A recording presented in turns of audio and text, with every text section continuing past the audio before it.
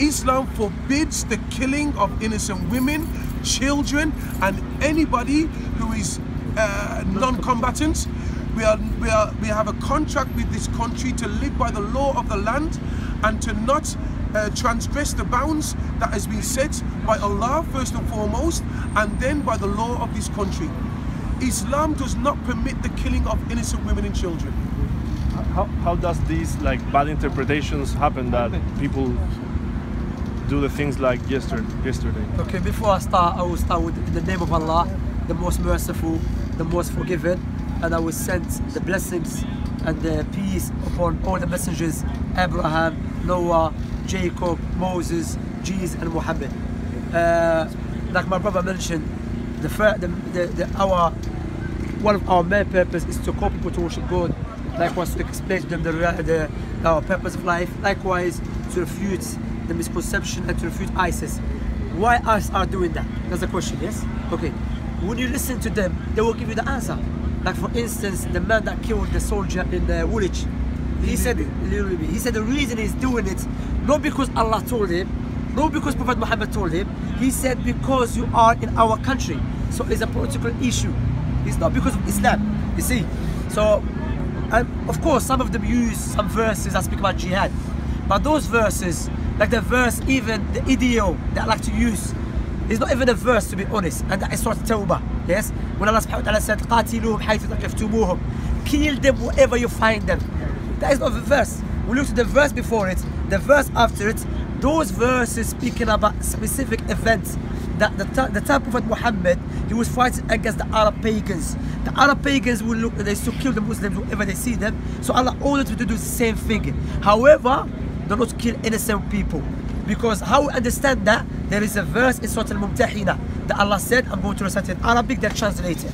Allah said, لا ينهاكم الله عن الذين لم يقاتلوكم في الدين ولم يخرجوكم من دياركم أن تبروهم وتقسطوا إليهم إن الله يحب المقسطين. The meaning of the verse, Allah does not forbid you to deal justly and kindly with those who never fought against you because of your religion and never took you out from your houses. So Allah clearly distinguished between the two group of people. As for those who come to attack us, so we fight them back. As for women, children, even a man that is innocent, then we should not touch them at all. Rather, we should be good to them, be kind to them. So those ISIS and Al-Qaeda, those lunatic people, satanic people, are not following the teaching of the Quran completely. They take bits and bits and they'll go and explain it away. However, the political Quran, objectives, no? Huh? With political objectives? Yes, of course, with politics. What Allah told us in the Quran, because Allah is the most wise. Allah never gave us a book and He said, you go explain it by yourself. Rather, Allah said in the Quran, Surah Al-Nahl, إِنَّا نَزَّلْنَا إِلَيْكَ الذِّكْرَ لِتُبَيِّنَ لِلنَّاسِ مَا أُنزِلَ إِلَيْهِمْ. The meaning of the verse, we have sent down to you, O Muhammad, the revelation to explain to the people what has been sent down to them. So those verses about jihad, because you know every country has a law to defend itself. As a Muslim, we derive the law of war from God.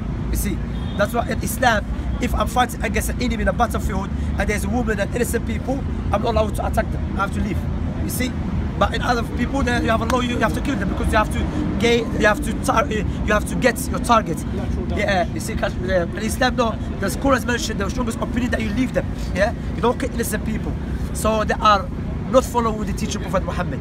Prophet Muhammad said in a hadith, in a prophetic tradition, in a battlefield, in a war, he said, do not kill a woman, do not kill children, do not kill an old man, do not trace, don't go after someone without a weapon, do not kill a man or a scholar that worshiping his God in his temple. The Muslim scholar said, if the reason of a Muslim fighting against the non-Muslims because of their religion, therefore the first people they should be killing, who? Their scholars. So that shows it's not because of their religion, because they were attacked.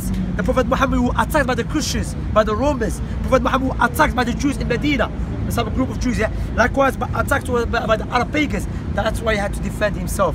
So those ISIS are misusing the Quran. That's why we are here to war against them and to say clearly they are not Muslims. Because not anyone try to use a verse from the Quran, he has to be Muslim. To be honest, even non-Muslims try to justify the actions based upon the Quran. You see? So to clarify something, we have a criteria to understand the Quran, and that is by following the Prophet Muhammad teaching and his companions. So when you look back to the teaching of Prophet Muhammad and his companions, they clearly forbid us from killing innocent people in a battlefield. They are not coming to a country and killing children, women. And something I want to clarify about. I mentioned that earlier on, but I want to mention it because it's a strong point. Imagine I come to your country, to Chile or to Britain. I have a visa now. Now, British government went to my country, like proper war, I'm talking about proper war, went to my country, they start killing people. Islamically speaking, I'm not allowed to do nothing in their country. Why? Because I have a contract. The proof of that, person might say you're just making it up. No, we have a proof. At the time Prophet Muhammad, when he was fighting in the battlefield against the Arab pagans, one of his companions, Hudayfa ibn al-Yaman, came to him. He said, "Oh Messenger of Allah, on my way to you, the Arab pagans got me. And they said to me, the only way to leave you, you have to promise us you don't fight against us with Muhammad." He said, "I promise you."